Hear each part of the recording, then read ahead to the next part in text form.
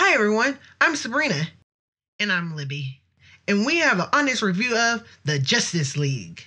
After all, Aquaman is sexy as hell. How did you like the story? How can you even focus on the story when there was so many hot guys in it? Did you even see Superman? I'll take that as a yes.